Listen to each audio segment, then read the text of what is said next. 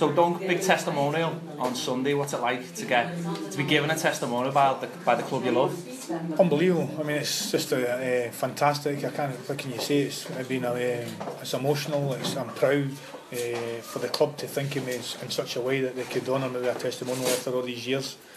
I stopped playing 9 years ago, and for somebody then to say to you that they want to give you a testimonial, it's just, I was gobsmacked, to be honest with you. I didn't see it coming. But I'm so glad that they're thinking me in that respect. How did it come about? Did Bill Campbell get in touch? No, it was the manager. The manager pulled me aside and said that for the service that I gave the club and that, and as a player for the 10 years and the 4 years I've been coaching, he said they felt it was the right thing to do. So it was the manager who told me first, Okay. So I was absolutely made up, shocked really, to be honest, yeah. But but great as well. Great feeling. What does Everton mean to you? Outside my family, it's my life.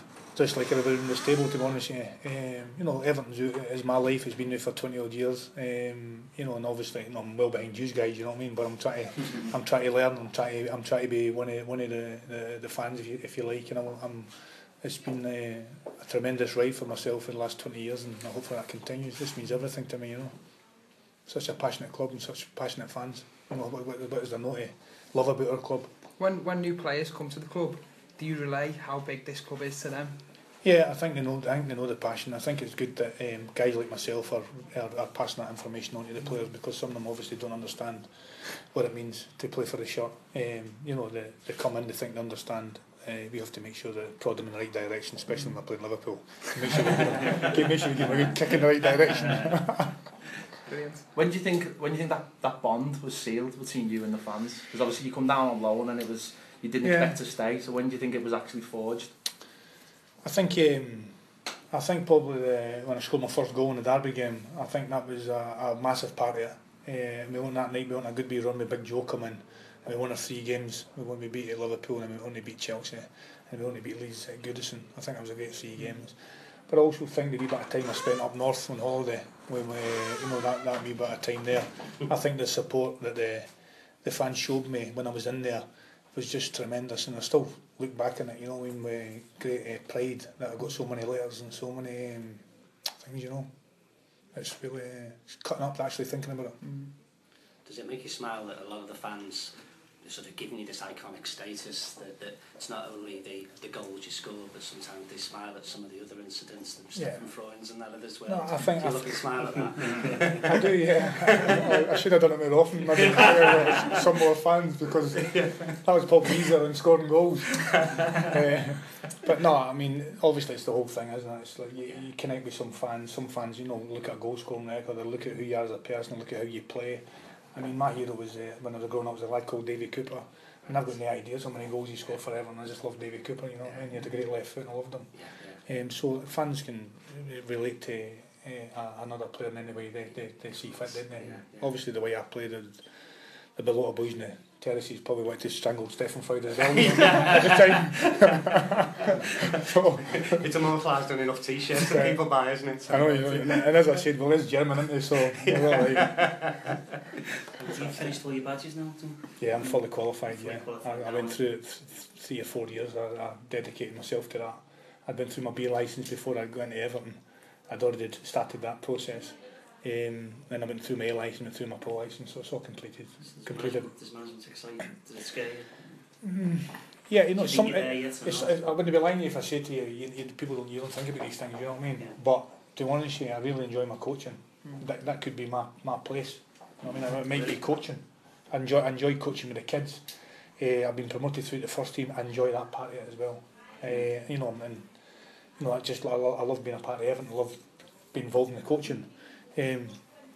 What happens in the future, you don't know. I would never rule anything out, but at the moment I'm really concentrating on my coaching. That's where I see myself. What type of manager do you think Duncan Ferguson will be, and how much are you learning from Roberto?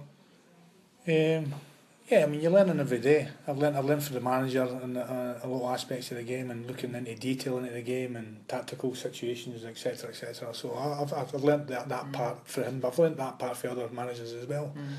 some great managers, I mean iconic managers, I mean guys that spring to mind like Howard Kendall, you know, who's really is a mentor of mine and is a real gentleman and you know, he is a legend, the Everton Football Club. So I look to boys like that who influenced me as well. So I take it for all different managers, but certainly Howard and, you know, Moisey and Roberto and, you know, Walter Smith. I mean, even when I looked at Ruud Gullit in Newcastle, things like that. So and I've got international managers. You know how you are going to do it and how you not to do it. You know, I mean, it's two sides to it, isn't there? As a manager, as a coach, you know, I see myself as quite a quiet and level-headed fella. It's completely different from playing. Believe me. You know, because it's like, you know, it's two different kind of uniforms. I think, you know, there's one when you're playing, and that's just a battle as far as I'm concerned. You get in the pitch, and there's other one when you're coaching. It's completely different. When you look back, do you regret any of those instances or not? Do you still think it was part of your makeup and that's the guy you are? Or when you look back, do you think, no, maybe you shouldn't have? Yeah, I mean, I think we all look back with a certain thing. You know, maybe I could have kept my temper a bit better there, or maybe pulled back a little bit. It's part of it. I mean, you're going to change your. No, I mean, and obviously when these incidents happen, you're not thinking, are you? No. You know, if you're thinking, you're in the day. Yeah, so you let your emotions run away for yourself. That's the way I played. I seen it as a you know, a battle, winning a football match, and I wanted to put myself about as best I could, and I used that intimidation to get the upper hand on players. I did that. Other players have did it through the years. So yeah, you've always got regrets, but would I change it? I don't think I would change that much. You know, you change maybe certain aspects, but I mean, I wouldn't want to change myself as a player, no. Obviously, Villarreal on Sunday. What's your memories of that famous night? Yeah, no, referee. I was going to you can call him that. I was going to call him that very unfair Italian who basically stitched us up, didn't he? There's something like that. I can't see any playing in that. The first 30 seconds of the game, I remember him. I think I held a player off and he blew for a foul right away, and I thought to myself, here we go. And he earmarked me right away, and I know for when I headed that ball in, he knew it was me, and he just blew. There was no other player, but if it had been anybody else, he wouldn't have blew. And he blew. He targeted me that night. That's what I believe. And you know, and to be fair, you look back in the tapes, my God, I mean, I don't know what he's looking at. I mean, does anybody know what he's looking at? He's talking about something away here that. Marcus Spence. It's just a joke, innit? It's complete shambles. So I look back in that way, you know, it's disappointing that decision went against us because we had them on the ropes, we were pushing them back, we'd have took them in extra times. They caught us in the counter late on in the game because we were pushing for it. So we'd have had them, we'd have beaten them that night, and they were on the semi-finals. So they weren't a bad team, were they? The night you left and went to Newcastle, I remember being about 6 or 7 and crying my eyes out. I remember my dad always promised me that you'd come home one day. How does it feel when you actually come back? Yeah, top. Yeah. Said enough, I think. It's hardly. You know, when you look at football now, how do you think a 25-year-old Duncan Ferguson would cope now with the way the game's changed and the referees and obviously being no contact basically? Yeah, I think the game's horrible, and in parts I don't mean that way. You know what I mean? I think that frustrates you though. I watch. You look back and you ever watched all the football matches on Sky and all that? Yeah. And like I was watching bloody Howard Kendall playing for Birmingham against Liverpool about 3 months ago, and I flicked the thing on and I see Howard playing. I'm thinking, and I see them going into each other and tackling and running up and doing, and these iconic figures protecting their reputation. And wouldn't they go doing it? If they went doing, they jumped back up, all covered in mud. The fans were all screaming. I sat and watched about 4 or 5 of the games back to back. Then it went down to Chelsea and watched all the big hard Chelsea players playing against Man United, and I watched Everton play. It was just a different game. It was unbelievable. The way it's gone now, for me personally, I just think it's just a joke. It's so soft and so, there's just too many free kicks. There's too many. The referee's getting too much involved, and there's too many penalty kicks. So I could go on and on and on. It's not for me. I prefer it. I mean, why would you want to outlaw tackling? I mean, why is it? Obviously, it's somebody who's not a defender who's bloody setting up the rules, isn't it? Because tackling's a part of the game. You can't even push somebody off the ball now. So if you rolled it the other way, would you have liked to play it in the 70s? Because you probably would have been an excellent ability because the Norman Hunter tackles and the Billy Brothers as well. I wonder why sometimes the fans can't get off their seats, you know, and you can't get an atmosphere on the ground. I mean, everybody loves the first tackle, don't they? Everybody loves somebody getting through somebody. And if you've got 2 iconic figures in another team, it's like, who can get in there first, you know? But no, it's not. Can I just ask you? We're obviously in the Lily Centre today. I mean, what does this charity mean to you? Well, it means a lot. I mean, I've been here for about 12 months now. With Peggy and Winnie have asked me to, obviously with the Day Fixing, the late great Day Fixing, the Cannonball Kid. You know, he was a great friend of mine and a lovely fella. I mean, top boy and top player.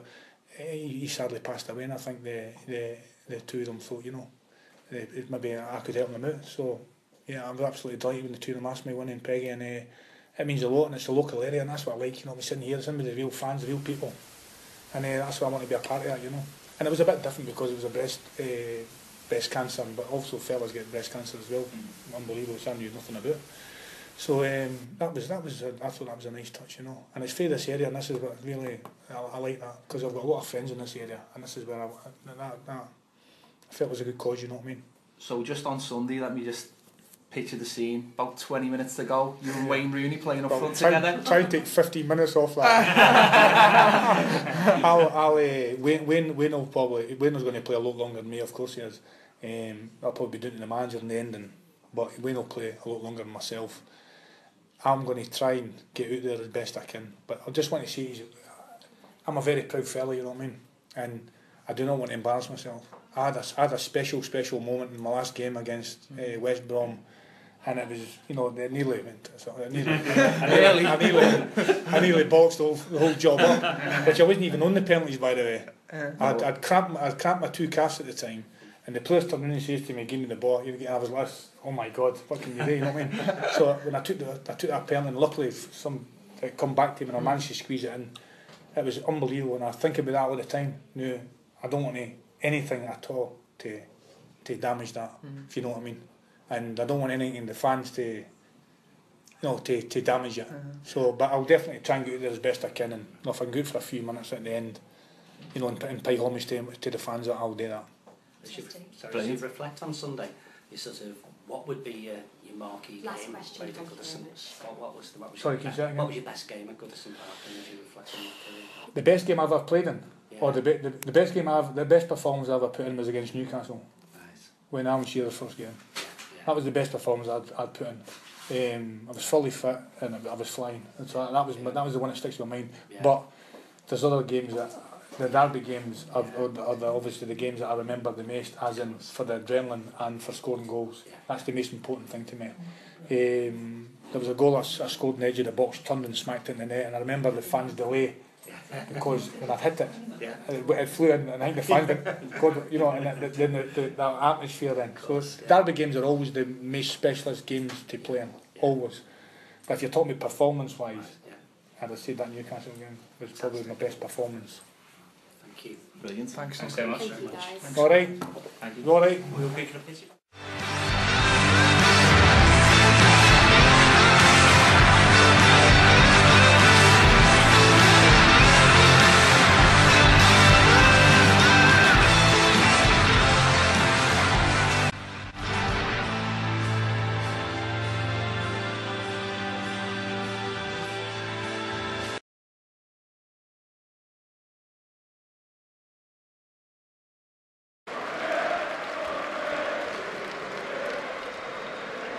Nicely done, and into the danger area. Morales sliding as he hit that one.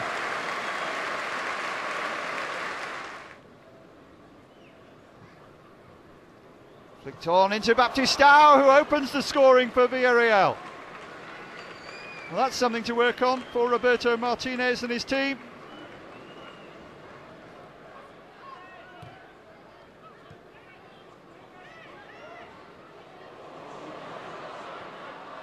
Nahuel puts it into the back of the net. Nahuel Lieva, the boy born in Argentina, with a very cool finish. And it's come through to Gerrard again here, maybe his last appearance in a Villarreal shirt, and he's denied a second goal by the legs of Tim Howard.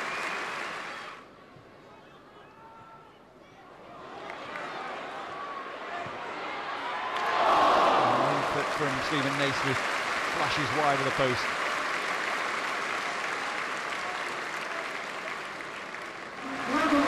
Tom Cleverley will be replaced, but look who's coming on, wearing number 18.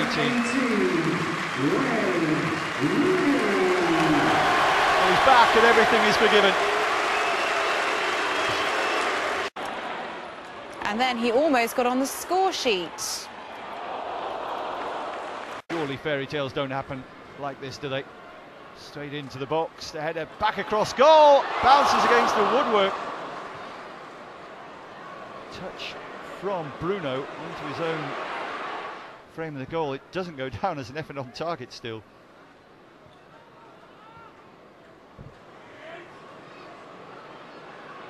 There might be worse problems here. I'm not sure how I've got a touch on that from Villarreal. That cheer tells you everything. The man they've come to celebrate is about to come on. 6.5 minutes he will get.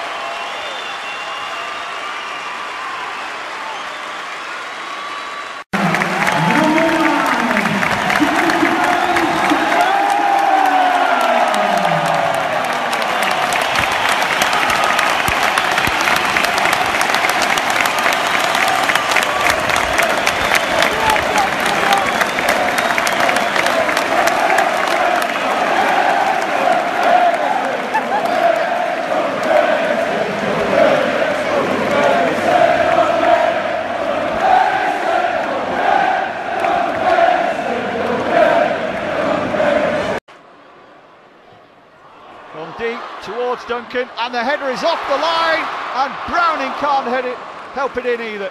It was Leon Osman's effort that was initially blocked.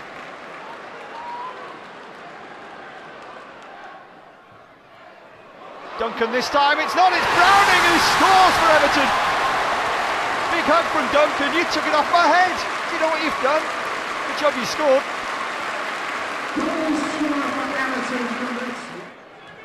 Baines delivers just beyond Big Duncan, and he was free as well.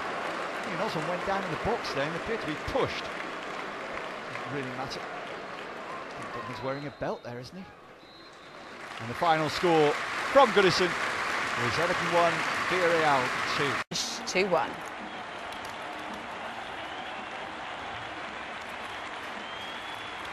This afternoon, Duncan Ferguson.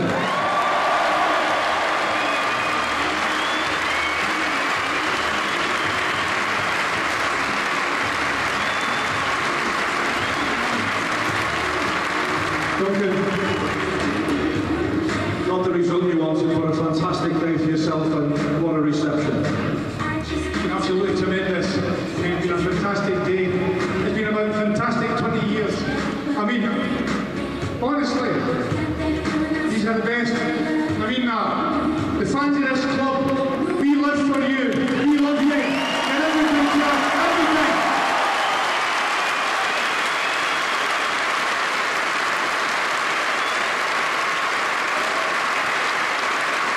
Ladies and gentlemen, please welcome Duncan's wife Ginny, his daughters Evie and his son Cameron and Ross.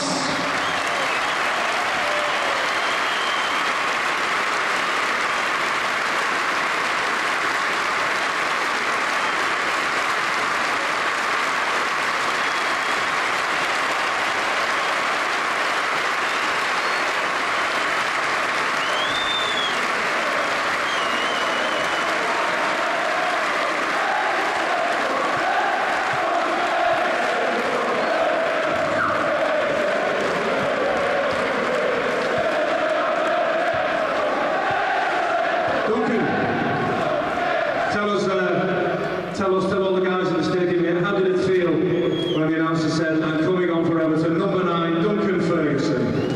Absolutely unbelievable. I mean, Big Tyson took that one right off my head at the end there. It was amazing. I'd just like to thank so many people. I mean, my family, my Everton family, my fans. I'd like to thank the players. I'd like to thank Villarreal for making it such a great game. Unfortunately, we couldn't win it, but well done, muy bien. Muchas gracias.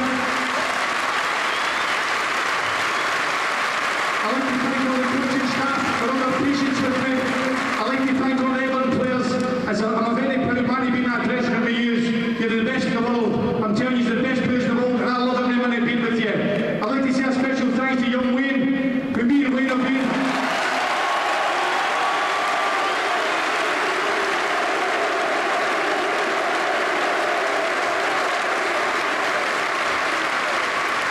For Wayne to do what he's done today, it tells us everything what he thinks about us. It's incredible what he's shown here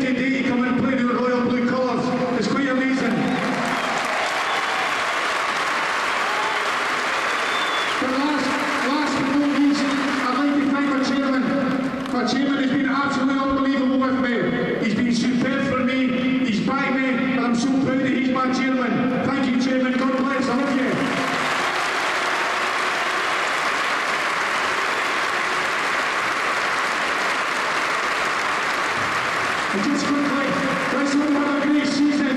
I know we're going to get a fantastic backing for the fans as usual. You're the most loyal, passionate fans in the world. So come on for next year, come on! Ladies and gentlemen, Duncan Ferguson!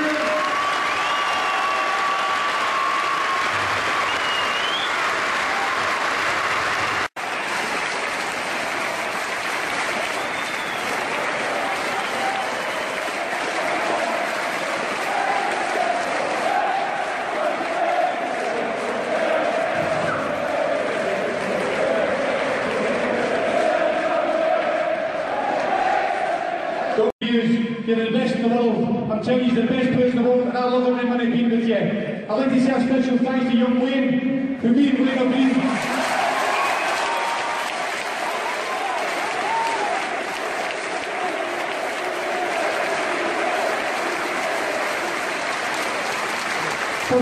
For waiting to be done today, it tells us everything what he thinks about us. It's incredible what he's shown here today, come and play the royal blue colours.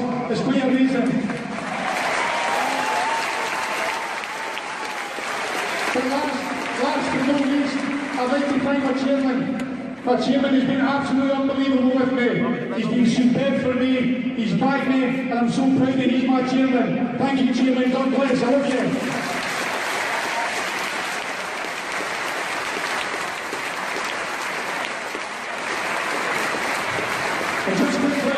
Let's hope we have a great season.